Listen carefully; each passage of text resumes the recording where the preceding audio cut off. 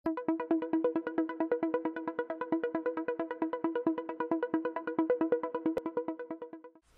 sorry, I don't speak Slovenian. I should learn it, since I now live in Trieste. My name is Franco Zanini. I'm a research scientist at Synchrotrone Trieste, which is a research laboratory 1 hour from here.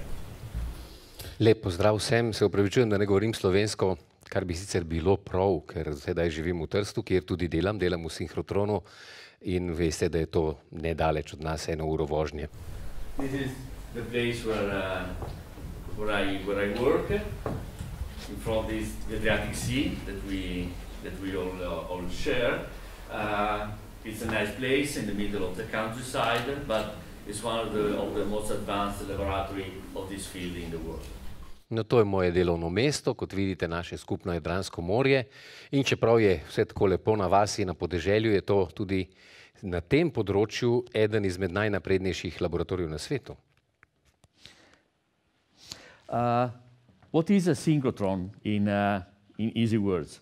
A synchrotron is a machine which generates very intense, very bright beams of light. By light I mean infrared, ultraviolet, visible light, X-rays, accelerating particles through strong magnetic fields. In kaj je sinhrotron, ko govorimo o sinhrotronu? Sinhrotron je preprosto naprava, ki proizvaja, pospešuje delce in pri tem proizvaja zelo intenzivno in zelo svetlo svetlobo. In ko govorimo o svetlobi, govorimo o celotnem spektru, torej začnemo od infrardeče prek vidne svetlobe do ultraviolične in X žarkov. How does it look inside? Here you can see the inside of the accelerator. All these magnets keep electrons running very, very fast inside a ring where the vacuum has been made. Kako to izgleda znotraj? No, to je to. To je naš obroč, v katerem imamo magnete, ki skrbijo samo za to, da se elektroni zelo močno gibljejo v tej srednjem krogu, kjer pa imamo vakuum. How does it work? The electrons are generated in a cathode at the beginning of the ring. Kako to deluje? Torej, pri številki 1 imamo katodno cev, ki proizvede elektrone. They are initially accelerated in a LINAC, which is a linear accelerator. Potem pa jih pospešimo najprej z enim linearnim pospeševalnikom, to je številka tam po dvojki. They go inside a first ring, which we call a booster ring, which accelerates these particles almost at the speed of light, so 300,000 kilometers per second. Potem pa imamo prvi notranji krog, ki mu pravimo booster, kar je spet pospeševalnik, in ta krog poskrbi za to, da elektrone pospeši na skoraj hitrost svetlobe, torej svetlobno hitrost, to je 300,000 kilometrov na sekundo. Then they are finally transferred in the storage ring, where they are kept flying at this speed for 1 to 3 days. Potem pa jih prenesemo, jih spustimo v zunanji obroč, v shranjevalni obroč, kjer jih ohranjamo pri tej hitrosti recimo 1, 2, 3 dni.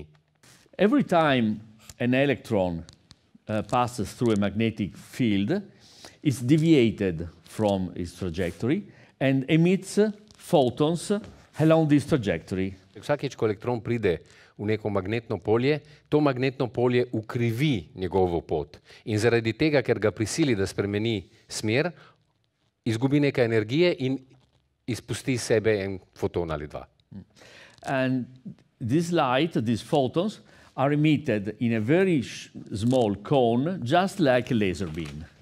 In ti fotoni, ki jih izgubljamo na sinhrotronu, ki pršijo ven iz tega zunanjega shranjevalnega kroga, se prihajajo ven v zelo tankih, ozkih snopih, tako kot laserska svetloba. Why is synchrotron light so important for us scientists? Well, these are the most important characteristics of synchrotron radiation. In zakaj svetloba sinhrotrona za nas, znanstvenike, tako pomembna? No, tukaj sem skušal našteti vsaj teh 5 osnovnih, temeljnih razlogov, zaradi katerih je ta svetloba za nas tako pomembna. First, it's a very brilliant beam, which means that there are many orders of magnitude brighter than conventional source, which means that they are millions, billions times more intense than sources that you can find, for example, in an hospital. Prvič zato, ker gre za zelo intenzivno, zelo svetlo svetlobo. Nekaj razredov velikosti več kot najmočnejša svetloba. Na milijone ali milijardokrat močnejše od svetlobnih virov, ki jih recimo uporabljajo v bolnišnicah.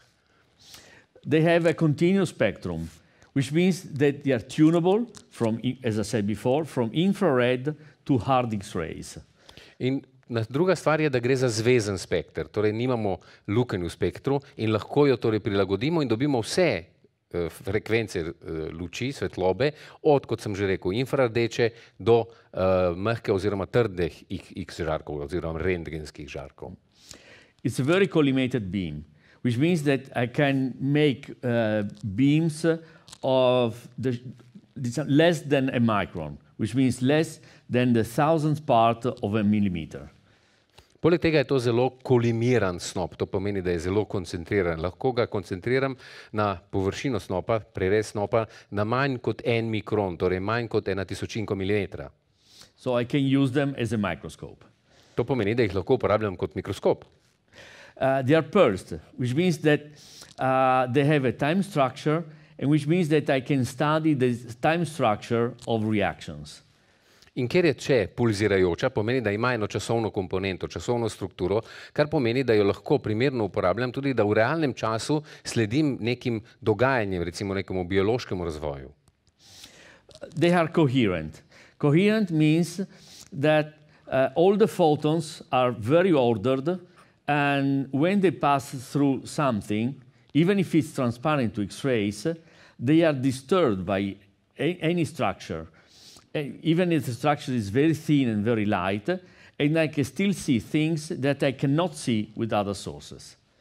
Potem pa najpomembnejša je to, da je dosledna. Kaj hočem s tem povedati? Fotoni so vsi zelo urejeni, so vsi v isti fazi. In to pomeni, za razliko od recimo rentgenskih žarkov, ko gredo skozi snov, ki je za rentgenske žarke nevidna, ker jo preprosto ni nobene prepreke, mi sicer je ne absorbira rentgen naših žarkov, ampak ker so v isti fazi, vidimo spremembo faze in torej tudi zelo tanke in zelo redke snovi se pri našem opazovanju pokažejo. This is the typical experimental station at Elettra. I have an optics hutch where I prepare the beam, so I select the wavelength, the energy, and I choose the dimension of the beam. In to je recimo en tipična naša kontrolna oziroma eksperimentalna postaja, ki jo imamo tudi pri nas. Najprej imamo to optično kletko. Tam pripravim svetlobo, pripravim torej frekvenco, energijo, dolžino valu in tako dalje.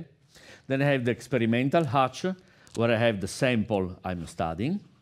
Potem pa imam to eksperimentalno kletko ali sobico, tja postavim vzorec, ki ga preučujem. And then I have a control room where I control both the X-rays and the experiment. In potem imamo kontrolno kabino, iz katere potem nadzorujemo tako prvi generacijo, samo ustvarjanje svetlobe in tudi naš vzorec v eksperimentalni kletki. Let's go to the real use of synchrotron light. I will give just a couple of examples between the thousands of examples of research that can be made and something that we have in common in our regions, in Friuli Venezia Giulia and in Slovenia, which is good food and a very old history. In poglejmo nekaj čisto konkretnih primerov konkretne porabe našega sinhrotrona. Imamo jih na tisoče, jaz sem izbral samo nekaj od teh vseh, ki bi jih lahko naredili in bom izbral nekaj, kar je nam skupno, tako v Furlanini, Julijski krajini, kot vaši tukaj primorski. In to je dobra hrana in nekaj zelo stare zgodovine. So, food science. Why microscopy is so important in food science? And as I said before, food is usually something light, very transparent to X-rays. So we cannot study the microstructure of food with old machines. But with synchrotron we can do it. But what are we looking for? In torej, recimo, začnimo z živilsko tehnologijo ali znanost o živilih. Kot se že vemo, živila, torej vsa hrana je prelahka, da bi bila vidna z rentgenskimi žarki, da bi z njo karkoli lahko počeli. Medtem ko svetloba, ki jo dobimo z sinhrotrona, je za to uporabna. In kaj nam pove mikrostruktura živil? Zakaj je to tako pomembno pri živilih? Just a couple of definitions. One definition is food technology is a controlled attempt to preserve, transform, create or destroy a structure imparted by nature or processing.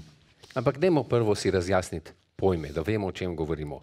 Kaj je, na primer, živilska tehnologija? Preprosto povedano, živilska tehnologija nek kontroliran poskus ali neko prizadevanje, da mikrostrukturo, ki jo je živilu dala ali narava ali pač predelava živila, ali ohranimo, ali spremenimo, ali sploh ustvarimo oziroma jo uničimo. So, if we have a tool which can help us to understand the microstructure of food, so to give an image of the structure of food, we can design processes which can improve the quality of food. In torej, če imamo v rokah orodje oziroma če ga izumimo, da razumemo mikrostrukturo določenega živila, potem verjetno razumemo tudi lastnosti zaradi te mikrostrukture in tudi primerno oblikujemo mikrostrukturo, ker hočemo doseči pač neke lastnosti pri tem živilu. So, image analysis with synchrotron radiation and new image processing techniques, which means software, provide the quantitative data for the analysis and the design of food microstructure. In prav na sinhrotronu nam to omogoča, da imamo te kvantitativne podatke, ker imamo tudi novo programsko opremo, to se stalno razvija, in ti količinski podatki nam to potem pomagajo, da pravilno razumemo mikrostrukturo tako živil, torej hrane. So the microstructure of food and the interaction of the components of food, which are mainly proteins, fat, carbohydrates, water, and of course some minerals, some vitamins, etc., so some minor elements, are responsible of a lot of characteristics of food. Ampak mi točno vemo, da mikrostruktura samih živil, predvsem pa vzajemno delovanje med vsemi sestavinami, med spojinami, ki jih imamo tam, in to veste, imamo tako beljakovine kot ogljikove hidrate, vodo in tako dalje, pa tudi nekaj ostalih snovi v sledeh, pač vitamine, rudninske snovi in tako dalje. Vse to ima pomembne posledice za kakovost oziroma lastnost same snovi in torej živila. So the microstructure of food is responsible of nutrition of food, the chemical stability, the microbiological stability. We will see the texture and physical properties, what they are, transport properties and product engineering. In to so vsa področja, na katere potem mikrostruktura samega živila vpliva. Zagotovo vpliva na hranilno vrednost, gotovo vpliva na kemično obstojnost, na mikrobiološko obstojnost. Bomo nekaj govorili tudi o sami teksturi in fizikalnih lastnosti snovi in potem o prenosnih lastnostih ter o samem oblikovanju in načrtovanju proizvodov izdelkov. Just to give an example, you know the bread, simple bread, is made of 4 ingredients: flour, water, salt and starch. Zelo konkreten prvi primer, kruh, navaden kruh. Vemo, da ima 4 sestavine: moka, voda, sol in škrob. With these 4 ingredients, we can make hundreds of different kinds of bread with different tastes. So and why? Because the structure of these kinds of bread are different. And the difference in the structure changes the taste of bread. In prav pri kruhu vidimo, 4 sestavine za kruh po celem svetu in na stotine, na tisoče različnih oblik in okusov kruha. En je hrustljav, drugi je drugačen in tako. Zakaj? Razlikujejo se prav v mikrostrukturi. Mikrostruktura spremeni okus kruha. Why? This is because the chemical composition gives only a very limited view of the quality of the physical state and the taste of a food. Zakaj? Sama kemična sestava hrane, torej določenega živila, nam pove zelo malo o samem okusu in o strukturi hrane. For example, I have the same identical chemical composition of George Clooney. moja kemična sestava je popolnoma enaka, kot ima George Clooney. My wife says, yes, you're true, but you don't have the same structure. In seveda moja žena pravi, to je res, ja, ampak struktura pa ni ista. So the taste is different. In zato je tudi okus drugačen. As you know, fruit juices, vegetable puree, minced meat, carne macinata, they all have the same chemical composition of the original food, but they have completely different physical characteristics, rheological, sensorial properties. Just imagine cream. A liquid cream and whipped cream, they have the identical same composition, but they have a completely different taste. In tako imamo recimo sadni sokovi ali sadne kaše ali pa mleto meso. Vse te so po kemični sestavi popolnoma identične originalnemu sadju, iz katerega smo naredili kašo ali sok, ali mesu, ki ga nismo še zmleli, ampak je struktura drugačna in zato so lastnosti drugače predelane hrane, tako fizikalne kot reološke, torej kako se snov obnaša, in tudi čutne, popolnoma drugačne od surovine. Samo pomislimo na smetano. Sladka smetana ima en okus, stepena sladka smetana ima čisto drugi okus. So this is why, this is because chemical composition very often ignores small quantities of air, for example, in the case of whipped cream, which have a deep effect on the structure of the food and so on the sensorial and on the general properties of the food itself. In zakaj pride do tega? Preprosto sama kemična sestava nam ničesar ne pove o manjših količinah drugih snovi, recimo v primeru stepene smetane je to zrak, ki je v zelo majhnih količinah prisoten, ampak tako močno vpliva na samo strukturo celotnega pripravka na koncu, da popolnoma spremeni ne samo fizikalne lastnosti, ampak tudi druge, tudi čutne lastnosti samega živila. Nutrition. Very often we think that vegetables in nature are more nutritious, are more healthy than other processed foods. For example, we think that carrots and tomatoes, just from the plant or from the shop, if I buy them just raw, they are very healthy. Hranljiva vrednost. Vedno mislimo, da je pač zelenjava neposredno z vrta, takoj ko jo utrgamo paradižnik z rastline, da je veliko bolj zdrav, kot če ga dobimo nekako predelanega. This is not true. For example, antioxidants in tomatoes and in carrots, so carotenoids in carrots, lycopenes in tomatoes, they're usually inside the small cells. When I bite a tomato, I just break a few cells, so I free only a small quantity of antioxidants. If I drink a tomato juice or a carrot juice, I can absorb all the good nutrients from that plant. In zakaj to ni res? Ja, seveda, zato ker imamo recimo antioksidante, ki jih imamo v paradižniku ali korenčku. V korenčku so to karotenoidi, v paradižniku so to likopeni. Ko ugriznem v svež paradižnik ali odgriznem korenček, pač kolikor žvečim, odvisno od mojih zob, zato ker so vsi ti antioksidanti razpršeni po celicah. Toliko celic, koliko razbijem, toliko antioksidantov dobim, kar je precej malo. Če popijem sok paradižnika ali korenčkov sok, je to zmleto in veliko višja je absorpcijska stopnja. What we study at Elettra is the relationship between the structure of the cells and the ability of food to release micronutrients, which are very important, to our body. In prav to preučujemo v Elettri. Prav to razmerje med celicami, v katerih se nahajajo hranila, in absorpcijsko zmožnost ali biološko razpoložljivost teh snovi. Another important field is so-called mass transport. The microstructure is responsible for the transport of liquids inside a food. You know, very often chocolate has that kind of white things on top, which is the cocoa butter which comes out. It's called blooming.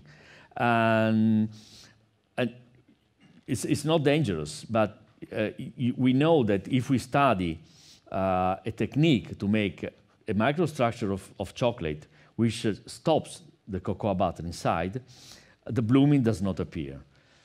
In tako je, na primer, mikrostruktura vpliva tudi na prenos snovi v samih proizvodih. Recimo cvetenje čokolade, to je tisti pojav, ko je čokolada malo starejša ali se zgodi nekaj, da potem dobi tako belo na površini. Ni nič nevarnega, ni estetsko. Če bomo pravilno preštudirali mikrostrukturo čokolade, bomo uspeli morda to preprečiti in se bo čokolada bolje prodajala. Or for example, we give suggestions to the industry in order to make cornflakes or croissant which absorb milk or cafe latte in the optimal way. Lahko, na primer, svetujemo proizvajalcem hrane, ne, kako narediti tak rogljič ali pa recimo take kosmiče, ki bodo bolje absorbirali recimo mleko ali pa belo kavo. Sensorial properties are important as well. We gave the example of bread, where the microstructure is responsible for the taste. But there are a lot of characteristics which are not related to the taste or to the smell of food, which are important for the definition of a pleasant food. Govorili smo še o čutnih lastnostih, ki jih določa mikrostruktura. Omenili smo kruh, ki spremeni okus samo zaradi mikrostrukture. Ampak pomislite, koliko imamo drugih vidikov, ki niso samo okus in vonj, pa močno vplivajo na to, kako uživamo v določeni hrani. Another example. Do you know the ice cream Magnum? Is it good? Yeah.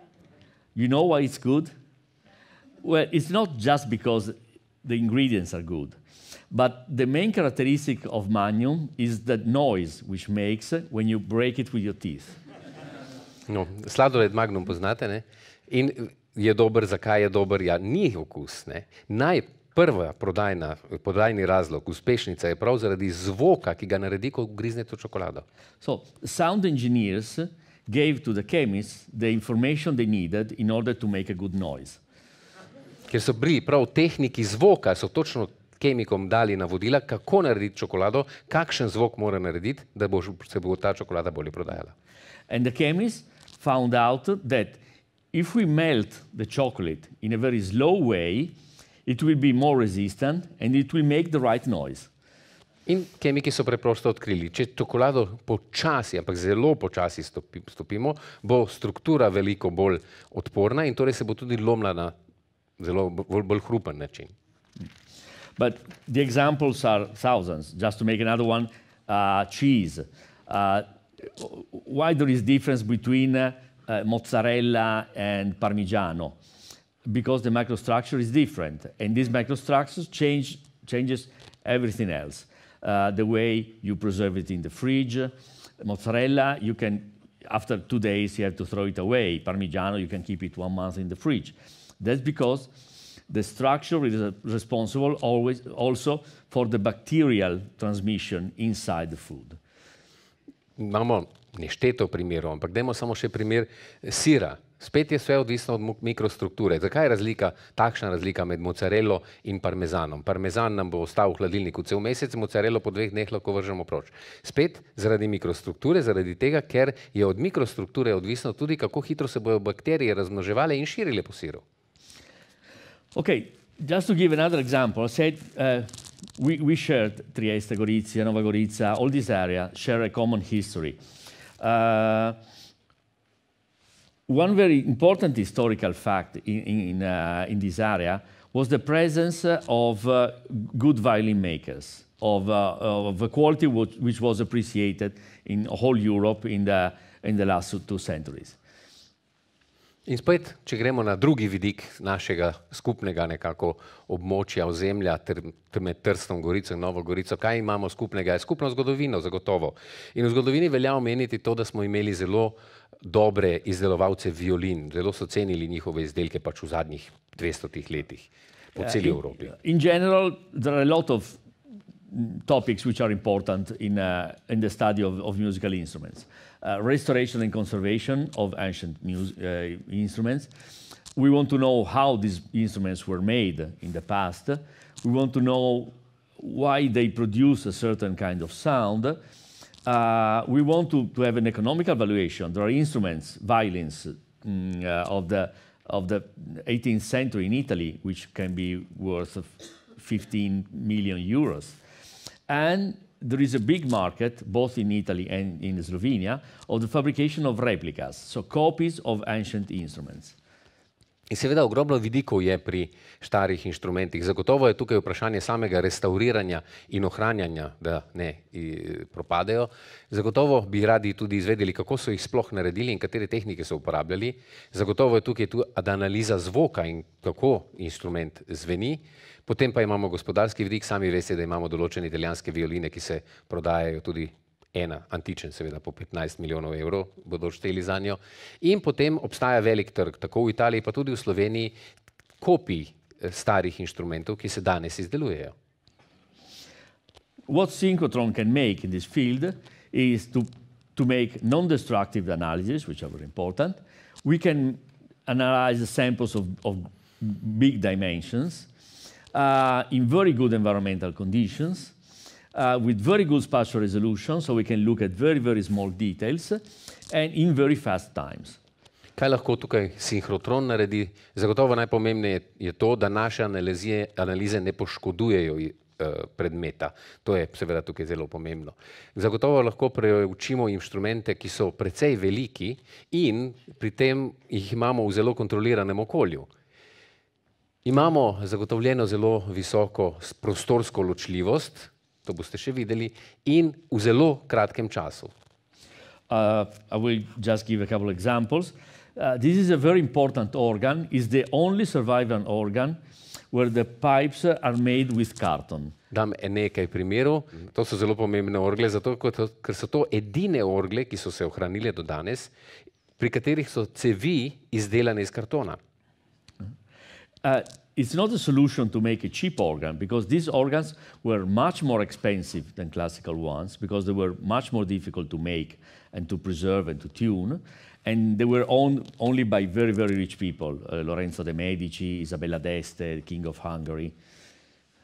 In zakaj so cevi delali iz kartona? Ne zato, ker bi bilo ceneje. Te orgle dejansko so bile veliko dražje od drugih. In te so si lahko privoščili res samo najvidnejši in najbogatejši, torej Lorenzo de' Medici, Isabella d'Este, mađarski kralj in tako dalje. In this case, the restaurators in Venice wanted to know in a non-destructive way how these pipes were made, so without cutting them. And X-rays was not possible because these pipes were transparent to X-rays. In restauratorji iz Benetk so preprosto hoteli vedeti, kako so te cevi sploh narejene. Opcija ni bila ta, da odrežejo pa pogledajo skozi. Rentgenskih žarkov niso mogli uporabiti, ker je papir na rentgenskih žarkih neviden. Well, as I said, synchrotron radiation is different.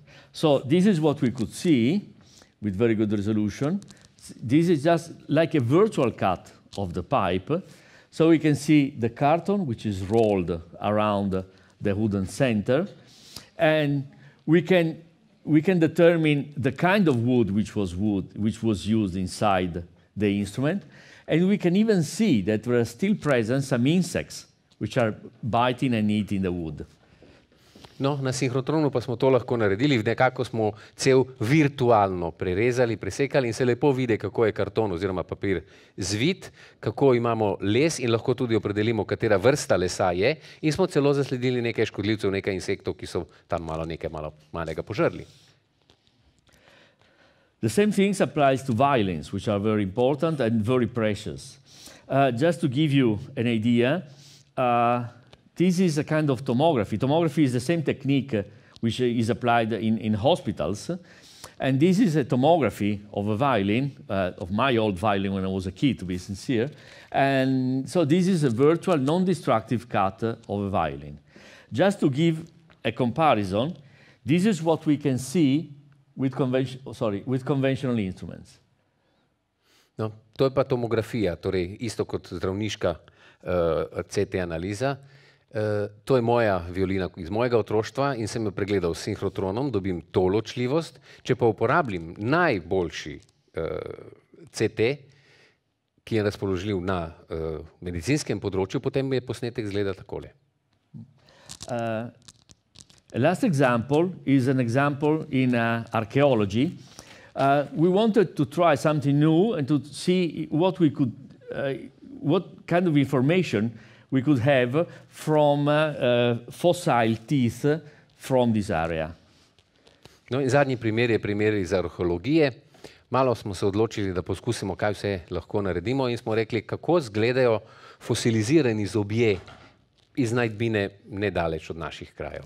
So the teeth with the A is a tooth we looked with a conventional instrument. In torej, pod sliko A imamo zob oziroma podočnik, ki smo ga videli z enim klasičnim instrumentom, torej X-žarki, rentgen, navaden rentgen.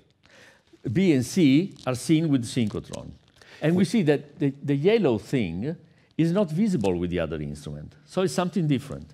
Medtem ko slike B in pod B in C so pa narejene s sinhrotronom in vidimo, da se nam na B in na C prikazalo nekaj rumenega, česar na sliki A ni.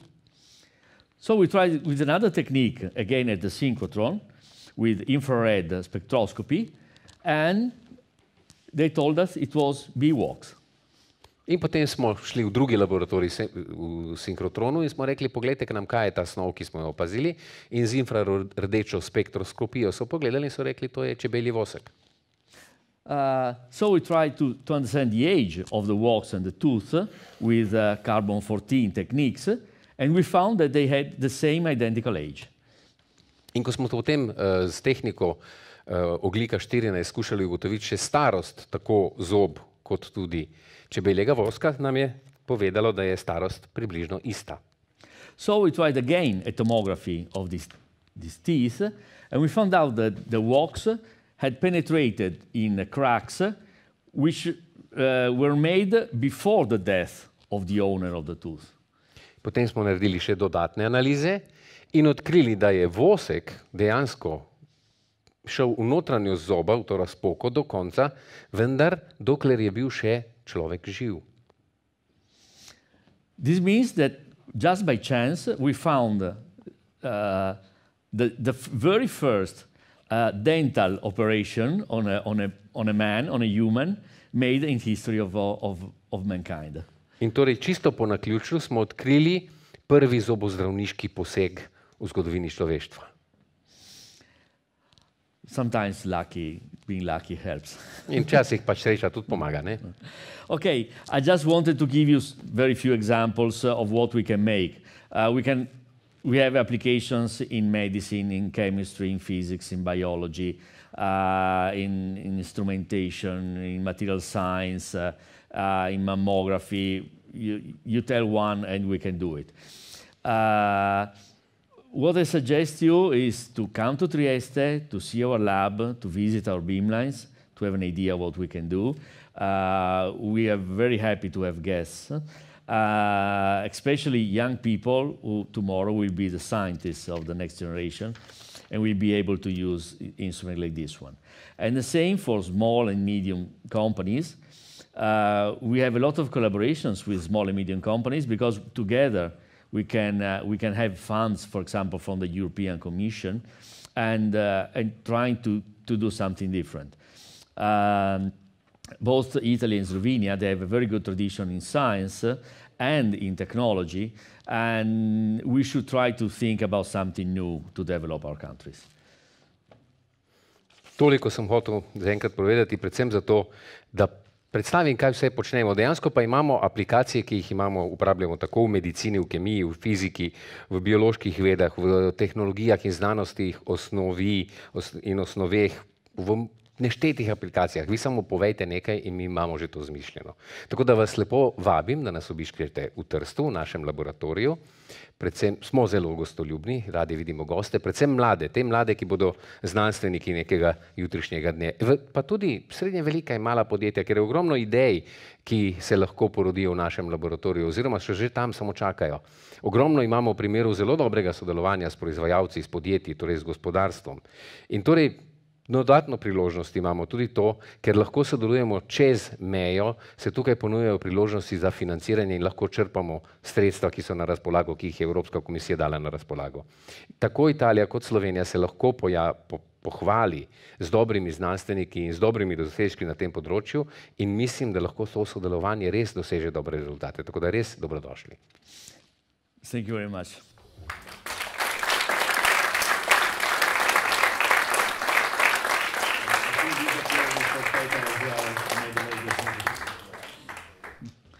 if you have any questions. Vprašanja? Ja, jaz bi imel vprašanje. Kakšne reda energije se uporablja teh žarkov za te raziskave, recimo za zopr, pa recimo violino in tako naprej? Quali sono i valori di energia che si usano per le varie applicazioni, dal dente al violino?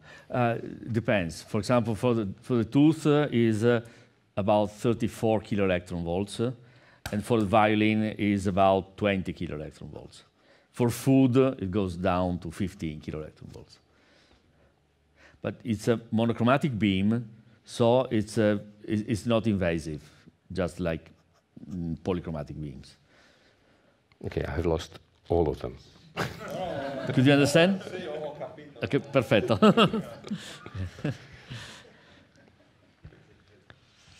No, the important thing that we can really select the right energy for the single experiment. This is a big advantage of synchrotron. To je prednost synchrotron, da lahko točno umerimo, katero red energije uporabimo za katero aplikacijo.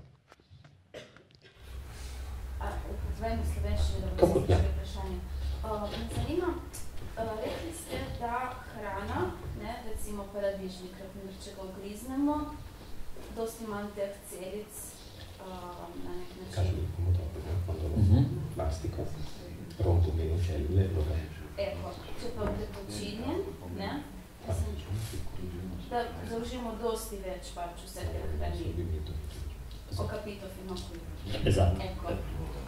Ni pa, recimo, ena taka stara mitno, otrokom majhnim, matere v bistvu ribajo hrano na take posebne ribeže, ki imajo steklene zobke, zato ker se pa je hrana zgubi hranila, potem, ko recimo navadno režemo ali pa naribamo, da dejansko ničimo sta hranila. Per non perdere il valore nutritivo se invece lo tagli, perché è una leggenda urbana o una verità? No, it's true.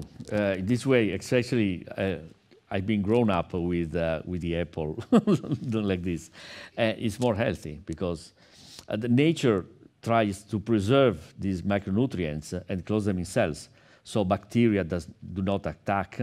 There is no oxidation.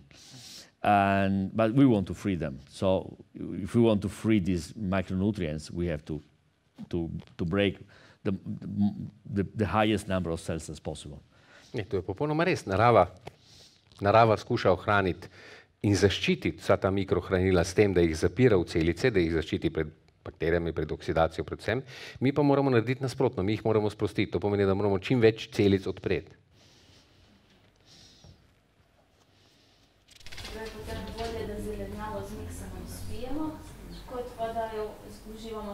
Dunque è molto meglio grattugiare e fare dei succhi che mangiarli mordendo. Di solito sì. Ja, ponovadi je tako, ja. Usually yes. But the taste is different.